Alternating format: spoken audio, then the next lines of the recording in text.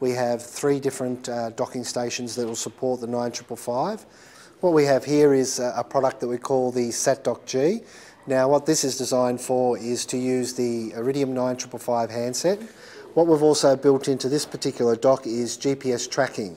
So again, for a transport type application, you can program the dock to actually send a position report.